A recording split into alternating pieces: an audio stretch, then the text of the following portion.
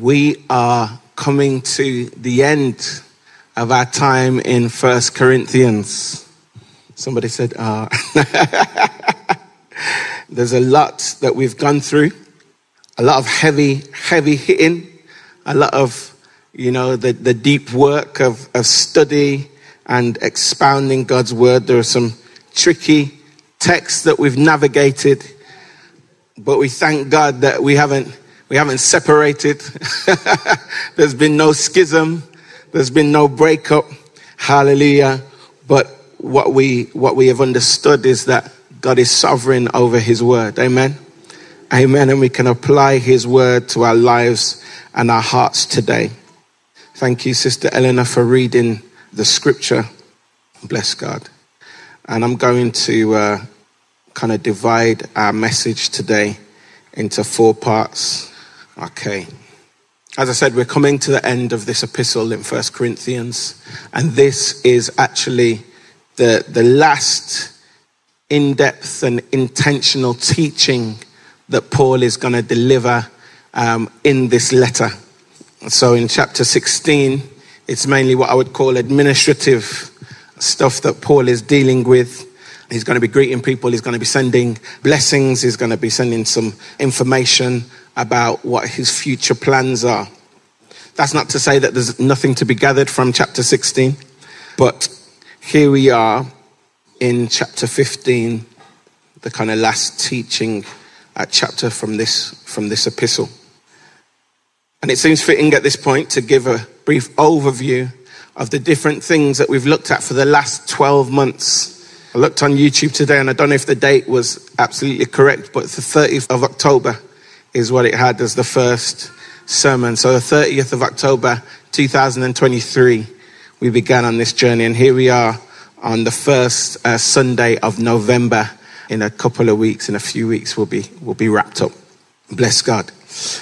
But we've spoken about many things throughout the epistle. Paul spoke about many things. He spoke about sectarianism and separating ourselves according to our favorite preachers or influencers, or, putting ourselves into different sects and groups because of who we align ourselves to, when ultimately we need to align ourselves to Jesus. Amen.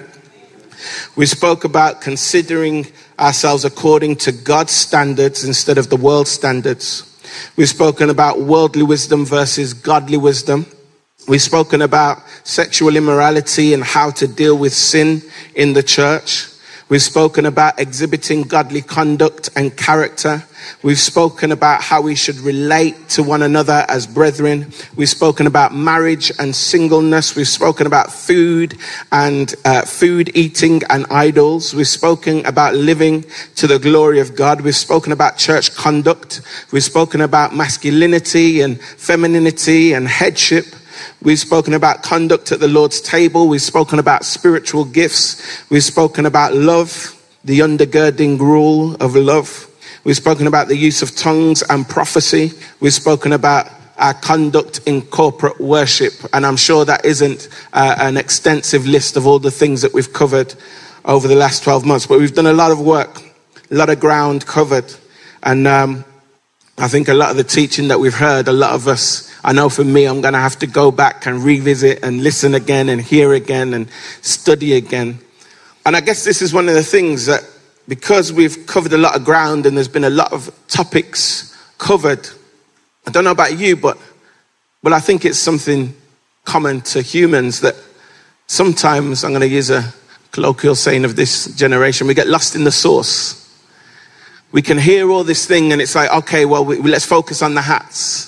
Or let's focus on what food we're eating. Or let's focus on this, that. And we kind of almost the very thing that Paul warns us against in the first place, of like almost taking doctrines and aligning ourselves to one particular thing and making that our identity. That we can do that. We can hone in on one thing because the whole is a lot to take in. But here at the beginning of chapter 15, I'm thankful that Paul brings us back to the gospel. Hallelujah. He brings us back to the gospel because we have a tendency to get lost. We have a tendency to get caught up. We have a tendency to major on the minors and to minor on the majors. But this is what Paul comes back to.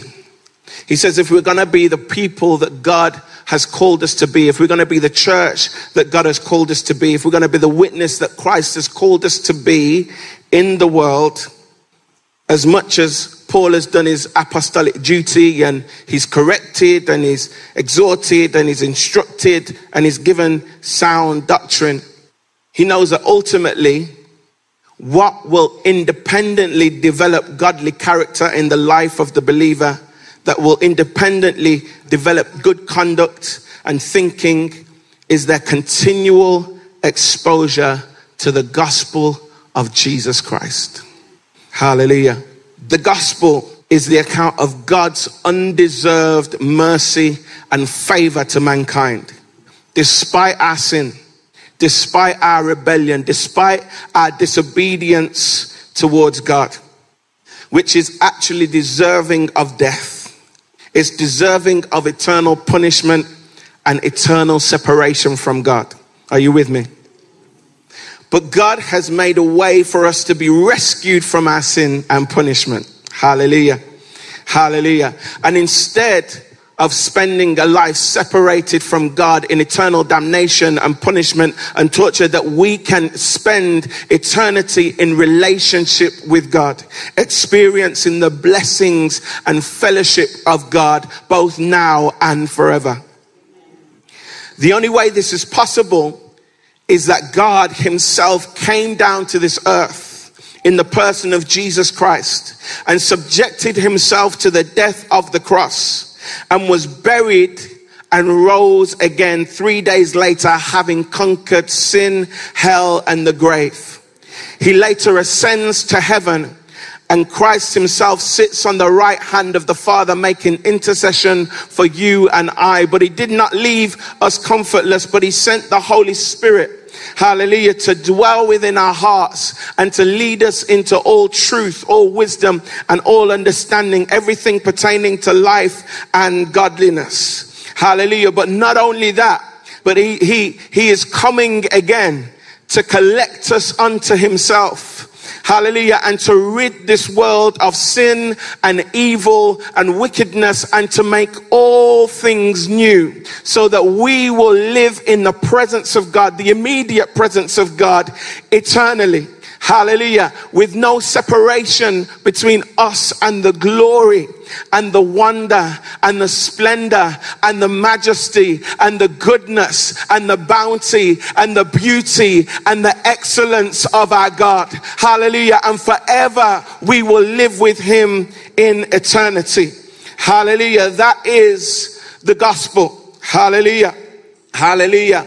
And so Paul says, he says that you've got to hold fast to this gospel. Let me get to the text. Hallelujah. Bless the Lord. He says, now I would remind you, brothers, of the gospel preached to you, which you received, in which you stand, and by which you are being saved, if you hold fast to the word I preached to you, unless you believed in vain. Paul is, even in just those few lines, Paul is dropping some deep theology, because he says the gospel is not just a one-time thing. The gospel is not just a one-time event in the life of the believer. The gospel is not just you coming and answering to the call of the preacher and coming to the front and getting prayed for and getting saved. But the gospel is continually at work in the life of the believer. Hallelujah. So what that means is, it means as soon as I accept Jesus as my Lord and my personal Savior, I am saved. Hallelujah. I am justified. That means God has translated me to a place, hallelujah, in his own mind, hallelujah, that leaves me in a place just as if I have never sinned. Hallelujah. I cast my unrighteousness and my sin onto the cross of Christ, hallelujah, and in exchange I receive the righteousness and the holiness of Jesus, and God sees me through that perfect blood of Jesus, and I am saved. Hallelujah. I am redeemed, I am justified, and I am his. Hallelujah. Hallelujah. But we're not just saved, but Paul says that we are being saved. Hallelujah. Because there's a continual thing that happens in our salvation. And this is why we have to be continually exposed to the gospel. Because when we're continually exposed to the gospel, what it stops us from doing is becoming puffed up. Because the songwriter says, I'm only human and humans forget, but remind me, dear Lord, draw back the curtains of memories now and then. Show me where you brought me from and where I could have been. Because now I am saved. Now I am seated in heavenly places with Christ Jesus. Now God has removed me from my sin and let the Holy Ghost come in. I can get to a place where I almost forget who I was. So I begin to walk with an air of self-righteousness, not knowing that the righteousness that I have is not of my own, but it's the righteousness of Jesus Christ. Hallelujah. And I have to remind myself not to get puffed up in this thing that has been given to me, because this is not by works, lest any man should boast, but it's the gift of God unto me. I've got to continually keep myself before the cross, because I realize that hanging up there is my sin. Hanging up there is my shame. Hanging up there is my guilt upon Christ Jesus, who knew no sin, who deserved no punishment, yet became sin that we might become the righteousness of God in him. I've got to keep the gospel ever before me. I've got to keep the cross ever before me. I have to keep the gospel ever in my heart, and I have to keep exposing myself to the gospel of Jesus Christ. And what I declare to you is the gospel. That is the narrative of scripture. But God wraps up the gospel in 66 books. Glory to God. That as I get into the word, I'm constantly reminded of who I am in him, who I was before him, and who I am now because of him. And hallelujah, not only that, hallelujah, but I'm reminded of who I shall be. Hallelujah. Hallelujah. I don't know about you, but I've been saved 20 years, but sometimes I even look, I'm thankful for what God did.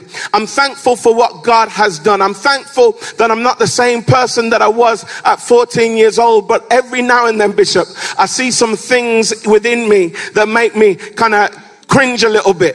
They make me kind of cringe a little bit, because there's still some of that old man trying to rise up. There's still some of that old man that just won't die, that just doesn't want to let me go. But I'm thankful that it won't always be like this. I'm thankful that this won't always be the situation and the circumstance, but one day God is going to draw me to himself in such a transformational way that when I see him, I shall be like him. Hallelujah. Hallelujah. Hallelujah. Oh, bless the Lord. Just got happy. Hallelujah. Hallelujah. So I'm talking to the saints who are on that same journey as me, and maybe you haven't been saved as long as I have, or as long as Bishop, but this is what Paul says in Philippians 1 verse 3 to 6. He says, I thank God in all my remembrance of you, always in every prayer of mine, for you, making prayer with joy because of your partnership in the gospel from the first day until now. And I am sure of this, that he who began a good work in you will bring it to completion at the day of Jesus Christ. So I'm thankful this morning that not only am I saved, but I'm also being saved. Not only am I transformed, but I'm also being transformed. Not only am I whole, but I'm being made whole. Not only am I a son and daughter of Jesus Christ, but I'm being conformed into the image of Christ Jesus. Hallelujah.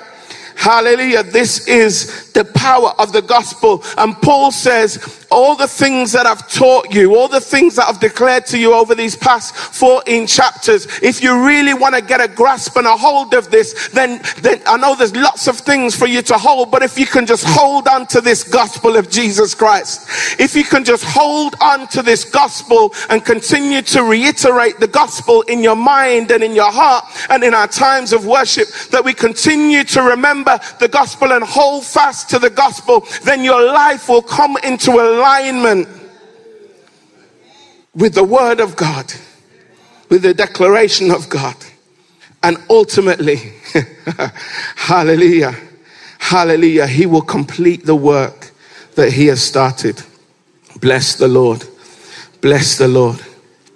And then Paul says in verse 3, for I delivered to you as first of importance what I also received, that Christ died for our sins in accordance with the scriptures, that he was buried and that he was raised on the third day in accordance with the scriptures, and that he appeared to Cephas, then the 12, then he appeared to more than 500 brothers at one time, most of whom are still alive, though some have fallen asleep. Then he appeared to James, then to all the apostles. Some scholars say is that passage of scripture is an early creed of the church. So, as I said, that getting the grasp around the gospel may have been difficult for some people to fathom. It's like, because the gospel, I like what Pastor Mark says, that it's profoundly simple, yet simply profound. There's a simplicity to the gospel, so much so that a child can accept Jesus and enter into the kingdom. But there's a profoundness in the gospel that we could live the rest of our lives and still be exploring and understanding and grasping the full extent of what God has done. And even with all of that on this side of eternity, we won't fully know it. Paul says we know in part. We see as through a mirror dimly. We don't get the whole picture. So it's profoundly simple, yet simply profound. Hallelujah. So what they would do, and we see this in church history, that they would recite certain truths, universal truths that they knew about God and they knew about the gospel of Jesus Christ. And so what Paul quotes here is believed to be an early creed.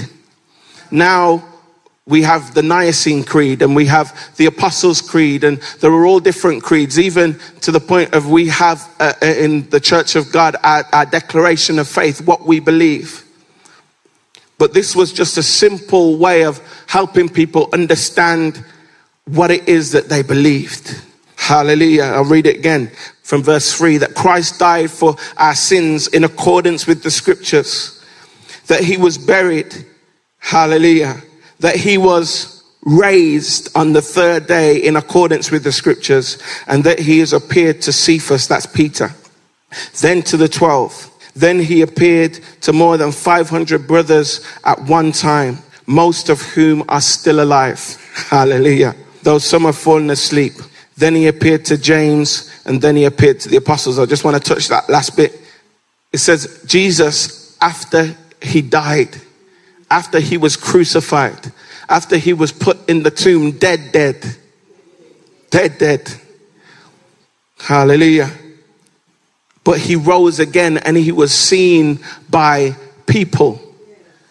And some people might say, well, maybe these apostles were so zealous that they became hysterical about the loss of their Lord, and they began to hallucinate that they were seeing the risen Christ, but they didn't really see him. It was just a figment of their imagination. Or maybe some that were a little bit more spiritual, they said, well, maybe they just saw a ghost. And we can debate the reality of whether we believe in ghosts or don't believe in ghosts, but it still kind of puts some, well, is it true or isn't? But then Jesus showed up to 500 people at one time, showed himself alive, living, hallelujah, resurrected, and not just a figment of your imagination, not just a spiritual resurrection. Some Christians, they say, because when, this isn't in my notes, but when Mary saw Jesus in the garden and Jesus said, touch me not, they say, well, Jesus said, touch me not because he was a ghost and she couldn't touch his physical form. But we can put an end to that, because when Thomas, right, it's Thomas that was doubting, and Jesus appeared to the disciples and Thomas wasn't there, but then Jesus comes back, because Thomas says, I won't believe until I see him, until I touch the wounds, until I see the wounds. And Jesus shows up and he says, look, here's my hands, touch, here's my side, touched. Jesus raised physically, bodily, the bodily resurrection of Jesus Christ. This wasn't a ghost. This wasn't an apparition. This wasn't just a spiritual phenomenon, but Jesus was physically alive, walking and living amongst the people of that time, to the point where Paul was writing and he said, some of the people are still alive. I'm not lying. You can literally go and talk to someone and ask them what their experience was of meeting the risen Christ. They sat on the seashore with him and ate ackee and saltfish and bami for breakfast. I don't know if the bami was there or the ackee, but anyway. Okay. So Jesus was raised bodily. It's important. And then he says, last of all, as to one untimely born, he appeared also to me. For I am the least of all the apostles, unworthy to be called an apostle, because I persecuted the church of God. But by the grace of God, I am what I am. And his grace towards me was not in vain. On the contrary, I worked harder than any of them, though it was not I, but the grace of God that is with me. Whether it was I or they, so we preach, and so you have believed. Hallelujah. Hallelujah. That's a good moment to give God praise. It's a good moment to give God praise. Hallelujah. Hallelujah. Bless God. The reason why it's a good moment to give God praise is because sometimes we can feel like Paul.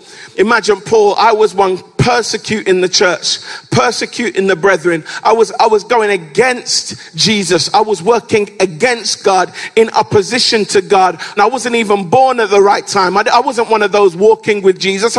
My name's not Peter. It's not John. It's not even Bartholomew. It's not even one of the ones that they hardly mention. I wasn't there when he was walking around Galilee and when he lived and when he was healing people. But as one untimely born, for some reason, God decided to reveal himself to me. I wasn't there walking with him in Galilee. I didn't lay my head on his chest like John. I wasn't there. I didn't speak for him like Peter. I wasn't even at the day of Pentecost. But as one untimely born, God revealed himself to me and gave me a mandate, this mandate of apostleship. And we can identify with that as well, can't we? Because we weren't with the disciples either. But Jesus decided one day to reveal himself to us, to reveal his love, to reveal his grace, to reveal his mercy, and to reveal his purpose and his plan for us.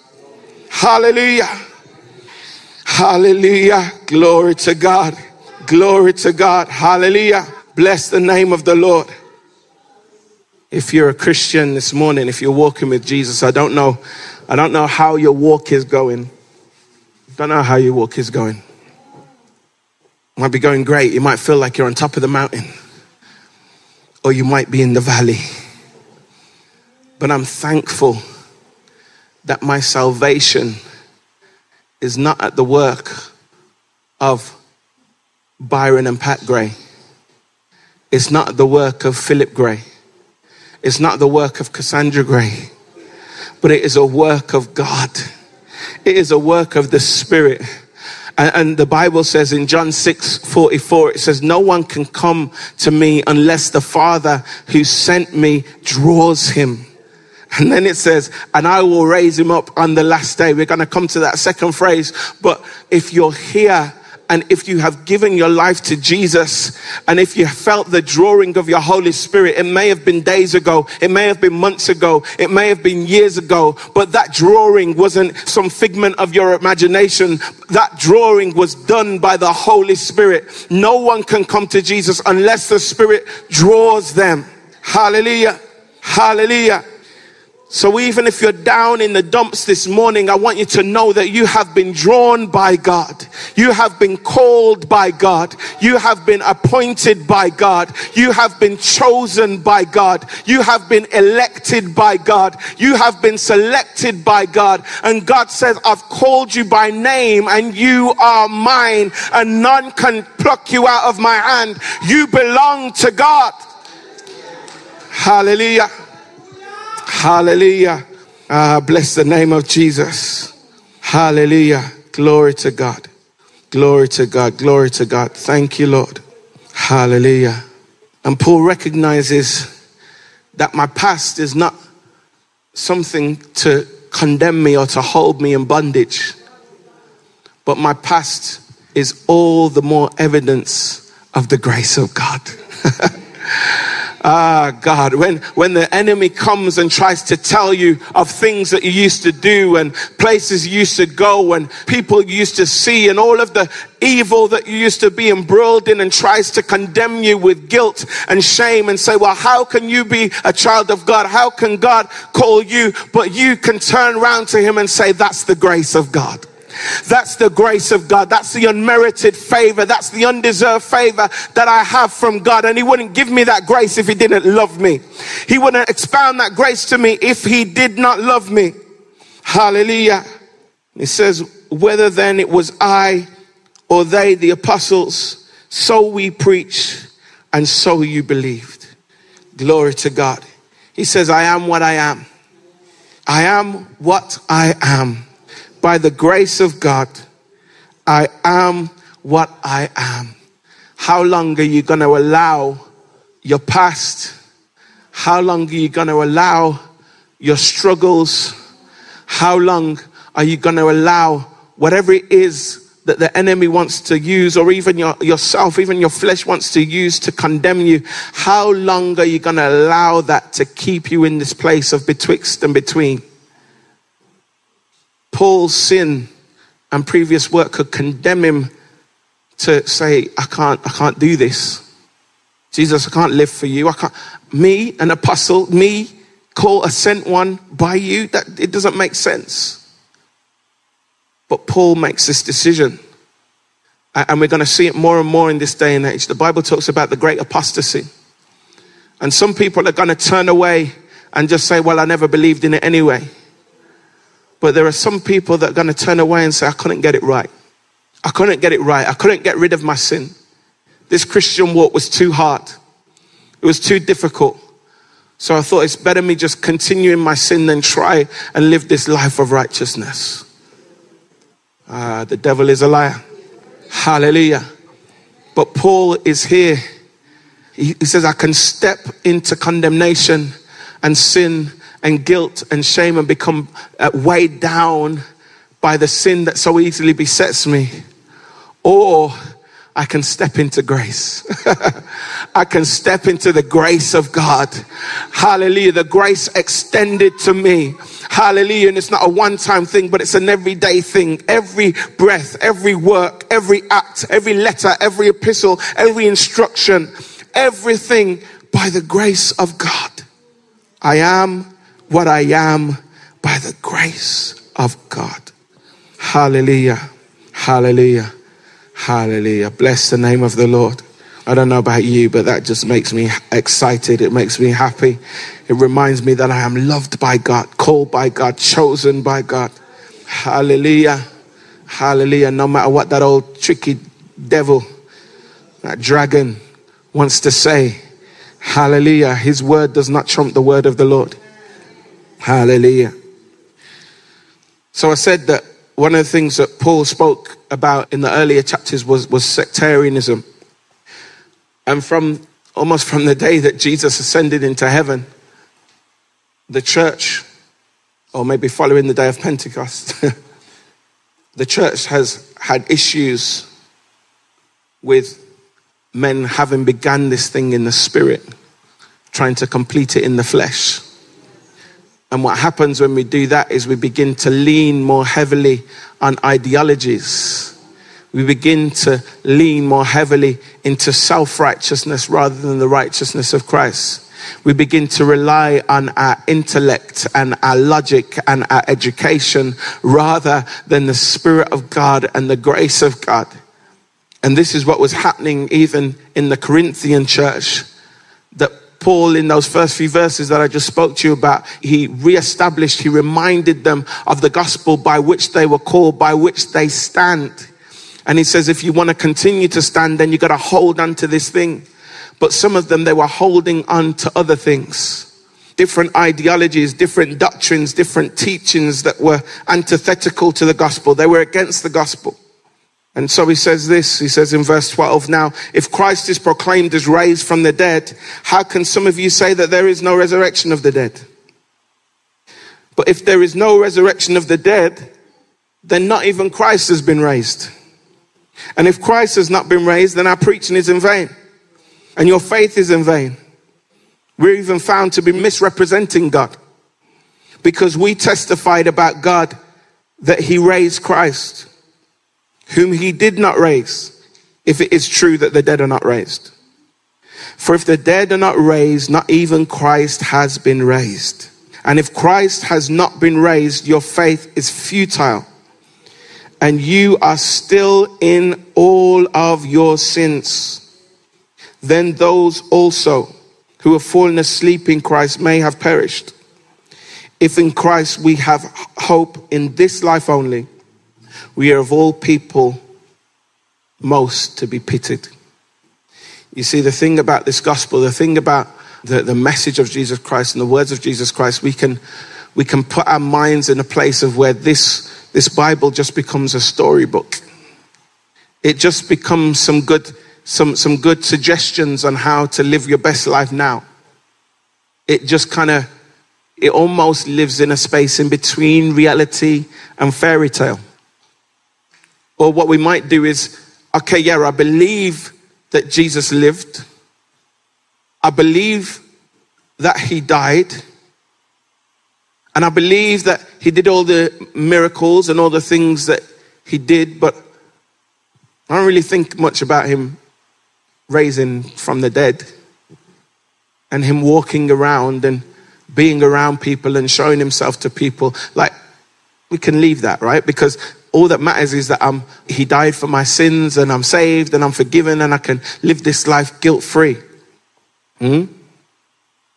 But Paul says, no, there's a big flaw in that argument, because if he isn't risen, then we're still in our sins and trespasses.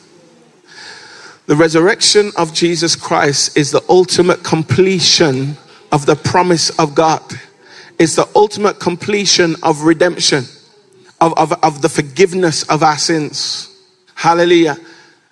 If Jesus Christ, not only does he have to die, because the thing is, they've been killing stuff for years. Killing goats, killing bulls, killing all of these sacrifices.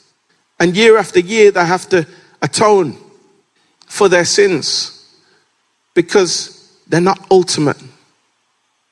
But the Bible says that Jesus became the ultimate sacrifice and died once and for all. And yes, he died the sacrificial death on the cross. But if he's still in the grave, what difference is it? What difference does it make? The Bible says that the wages of sin are death. So if Christ died and stays dead, then he's still paying the wages. Or the debt is not paid. So if Christ's debt is not paid, then our debt is not paid. But because on that Sunday morning, Jesus Christ arose, hallelujah, from the grave with all power in his hands, hallelujah, symbolizing that he has power over death, hell, and the grave. He made a mockery out of Satan. He made a mockery out of death. He made a mockery out of sin. And I'm going into next week's sermon. But if he doesn't raise, then all of it is futile. But Jesus is our risen Savior and our Lord. Death could not hold him down. Death could not keep its prey. Jesus, my Savior, he tore the bars away. Hallelujah, hallelujah, hallelujah. Vainly they watched his bed. Jesus, my Savior, vainly they sealed the dead. Jesus, my Lord. Why? Because up from the grave he arose with a mighty triumph over his foes. And every enemy of yours is an enemy of his.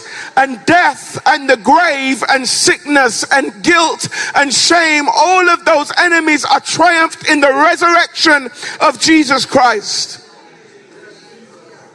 Hallelujah. But this is Paul saying it, right? This is Paul saying it. And some people say, you modern day Christians, you exalt the words of Paul above Jesus. So let's have a look at what Jesus said. In Mark chapter 12, from verse 18 to 27, bless God. So this passage of scripture is not long before Jesus is to be crucified. In my study, there's something that I came across, that when the sacrificial lamb was to be sacrificed, what they would do is for 5 days, they would kind of spend 5 days just letting the lamb roam around, kind of segregated from the rest of the flock. And what they were doing, they were examining the lamb. They were looking at the lamb. Is there any defect? Obviously, they're going to examine it physically, but also, is there any kind of internal defect that we can't quite see? So that for 5 days, they'd just let the lamb roam, and it's almost like they were checking whether the lamb was worthy to be sacrificed. And here in Mark 12 and in the preceding chapter, we see that the Sadducees and the Pharisees, they're examining Jesus, they're interrogating Jesus, they're asking him all kinds of questions, they're questioning his authority, they're questioning him about where should we pay money to Caesar or not. They're trying to find something to catch him out. Hallelujah. But Jesus, tempted at all points, not just in the wilderness by Satan, but tempted at all points, tested at all points, interrogated at all points, yet without sin. So even Pontius Pilate had to say, I find no fault in him. Hallelujah. Hallelujah. Hallelujah. The spotless Lamb of God. But here in chapter 12 from verse 18, the Sadducees are coming to him and they say this. They say that there's no resurrection. And ask him a question saying, Teacher, Moses wrote for us that if a man's brother dies and leaves a wife but leaves no child, the man must take a widow and raise up offspring for his brother. There were 7 brothers. The first took a wife, and when he died, he left no offspring. And the second took her and died, leaving no offspring. And the third likewise. And the 7 brothers left no offspring. Last of all, the woman also died. The Sadducees kind of being, trying to be tricky. They said, in the resurrection, when they say rise again, whose wife shall she be? Jesus. For the 7 had her as a wife. So they're basically saying this resurrection business is foolishness. Because if this is in the law of Moses, then what would happen in a scenario like this? It just they're saying it's foolishness. But Jesus said to them, is this not the reason you are wrong? Because you know neither the scriptures nor the power of God. For when they rise from the dead, they neither marry nor are given in marriage, but are like angels in heaven.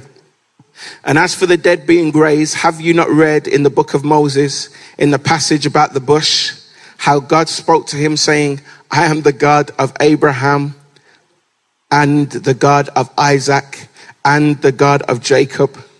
He is not the God of the dead, but the God of the living. You are quite wrong. See, there's something that we need to understand about the Sadducees. I've spoken about this before. We had the Sadducees and the Pharisees, and oftentimes in the New Testament, when we see them, we kind of conflate them as one group, right? We kind of think, there's just almost one group of people. They're kind of, they're big on the law. They're a bit legalistic. They're effectively one group. But the Pharisees and the Sadducees, they were diametrically opposed from one another. They didn't like each other. They didn't like each other. One would say to one, you're too righteous and pedantic. And the others would say, well, you're too liberal and too rational. So they were different. The Sadducees were very pragmatic keepers of the faith. They dealt in logic and rationality. They had a faith that aligned with the spirit of the age. In that time, Rome, everybody is about wisdom and knowledge and understanding. It's a kind of it's a carry on from the Greeks ruling the world through Alexander and so forth. So it's very much about logic and rationale. They only regarded the first 5 books of the scriptures. They only regarded the Pentateuch or the Torah of Holy Scripture. They didn't believe in angels. They didn't believe in demons. And they didn't really believe in the afterlife. In contrast, the Pharisees believed in the books of Moses, the first 5 books, but they believed in all of the law and the prophets and the wisdom literature. That's the books of Solomon and, Proverbs and all of that kind of stuff. They pretty much everything that we consider canon now, they took that on. This is the whole law. This is the whole word of God. And they believed heavily in the sovereignty of God. So they believed that God oversaw everything that happens and has his hand in all things that happen. But the Sadducees were like, well, no, God's he created the world and he's pretty much left us to it. And it's like, it's about our free will and what we do and how we respond to God. And as I said, the Sadducees spoke nothing of the afterlife. So in this passage of scripture in Mark, the first thing that Jesus says after they've given their little scenario is that you're wrong because you don't know the scriptures. And verse 25, he says, for when they rise from the dead. So immediately Jesus duns their argument. He's saying there is a resurrection. It's not a if, it's not a but, it's not a maybe, but it's a certainty when they rise from the dead.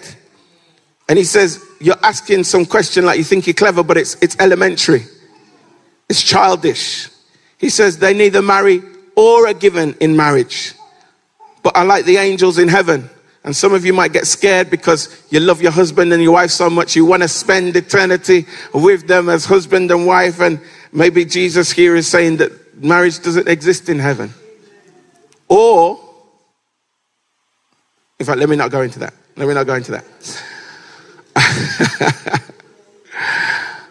So some of it, don't swear it.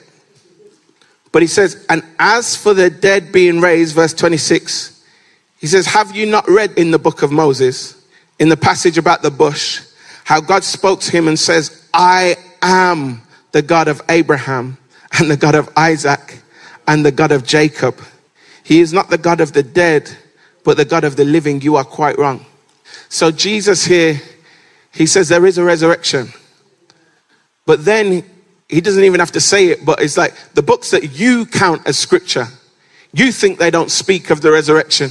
You think that they don't speak of the afterlife. But when God meets Moses at the burning bush, this is an undisputable the understanding of scripture. He goes right to Exodus, the second book. And he says right there in the second book, when God meets with Moses, God does not say, I was the God of Abraham, Isaac, and Jacob. But he says, I am the God of Abraham, Isaac, and Jacob. And then Jesus says, for he is not the God of the dead, but the God of the living. Hallelujah. Hallelujah. It excites me because what God is saying is that you think that Abraham, Isaac, and Jacob are dead. And therefore you think everybody that has died in righteousness are dead. But there's a place in God in which they are alive, very much alive. And God says, it's not that I was their God, it's that I am their God. Hallelujah. So I'm grateful to God that there is a place in him that the ones that we have lost, the loved ones that we have lost, they are not dead, but they are alive in him. Hallelujah. Let me break it down, because Jesus was the resurrector. And we see in the scriptures that he raised Jairus' daughter. He raised the widow's son who was in a casket, literally in the funeral procession. And Jesus raises him from the dead. And then one of the famous story of resurrection is that Jesus raises Lazarus from the dead. Hallelujah. Hallelujah. We see those in Matthew 9, Luke 7, and John 11. Hallelujah. Hallelujah. Bless the name of the Lord. But in John 11, when Jesus is talking to Martha, he says, Martha, your brother will rise again. And Martha, she kind of aligning herself with the Pharisees here. But she says, I know that he will rise again in the resurrection on the last day. She says, I believe in the resurrection. I believe that it's going to happen. And Jesus doesn't do away with that. But he says to her, I am the resurrection, and the life. Whoever believes in me, though he die, yet shall he live. Hallelujah. Hallelujah. And everyone who believes in me shall never die. Do you believe this? And she said to him, yes, Lord, I believe that you are the Christ, the Son of God, who is coming into the world. Even in that statement, she didn't understand what Jesus was about to do. But Jesus says, my very existence is resurrection. My very person is resurrection. You can't divorce me from the resurrection. You can't divorce me from some of the more supernatural things in scripture. We have some people that say Jesus is just a good man. He's just a wise person. He's just a guru of some sorts, and they want to deny all of the miraculous things of him. They want to deny that he was the Son of God. They want to deny that he was God himself, God the Son, the second person of the Trinity. But Jesus says, you can't divorce me from who I am. I am the resurrection and the life, and anybody who believes in me, though they die, yes, you're going to see a physical death. But when the disciples asked him, well, what's going on with Lazarus? Jesus says he sleeps. Because there's an understanding in God that those that die in Christ are not dead, but they're just sleeping. God, hallelujah, hallelujah. Bless the name of the Lord. Bless the name of the Lord. So those that we love and that have died in Christ, there's a place in God and they are alive. Hallelujah. Hallelujah. And we can debate whether they're there, whether they're walking the courts of heaven. I believe that they're sleeping. They're just resting in the bosom of Jesus. But they're very much alive. And I don't want to go into the next sermon, but there's going to be a great alarm clock. There's going to be a great alarm call. Hallelujah. When Jesus comes, hallelujah, and cracks the sky, hallelujah, and the dead in Christ shall rise first, dead to this earth, but just sleeping in eternity. And God is going to sound the call, the trumpet is going to sound, and it's going to be like an alarm clock, and they're going to get up from the best sleep that they ever had just to meet with Jesus in the air. Hallelujah. Hallelujah. Goes back to what Paul was saying, if it was in this life only that we had hope, we'd be of all men most pitiful. He said this gospel is so glorious that it doesn't just change you now. It doesn't just transform you now. It doesn't just allow you to enter into the benefits of the kingdom now, but it's a gospel that transcends the grave. It transcends the end of all things, something that we all are going to come to unless we're caught up in the rapture. Everybody has to die, but Jesus says that is not the end. Hallelujah. In fact, when we look at the Hebrew alphabet, the Alpha and Omega, they are pictures of doors. It's a pictographic alphabet, and they are pictures of doors. So when we come to the end of this life, it's not the end, it's just that we're walking through a door. We're just walking through a door because there is no end to him. Hallelujah. And he is the resurrection. So we can have faith that transcends beyond this life. It transcends beyond the now and transcends even beyond the grave. Hallelujah. Hallelujah. For we shall be raised with him. Hallelujah. He is the resurrection. Let's stand. So if you're here this morning, the offer into this truth that Paul has proclaimed, that Christ has proclaimed, this truth of the gospel, that your sin, it warrants damnation and torture and eternal separation from God. But God has made a way through Jesus Christ that we can live with him now and forever. Hallelujah. And if you want to, if you're saying, I've not given my life to Jesus, I've not accepted this gospel, I've not accepted this good news of Jesus Christ, this offer, I've not accepted it.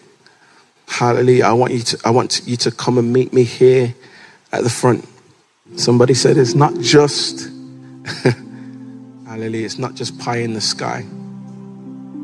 but it's cake on your plate while you wait.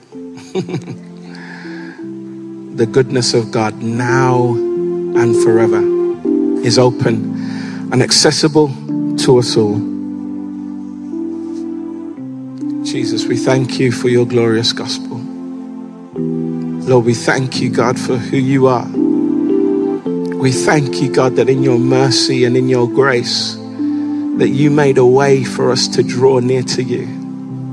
Lord, after our sins separated us from you, and you should have had nothing to do with us, Lord God, you made a way for us to come close through the death, burial, and resurrection of Jesus Christ. We can enter into relationship with you. We can have you walk with us every day of our lives and transform us into the people that you've created us to be.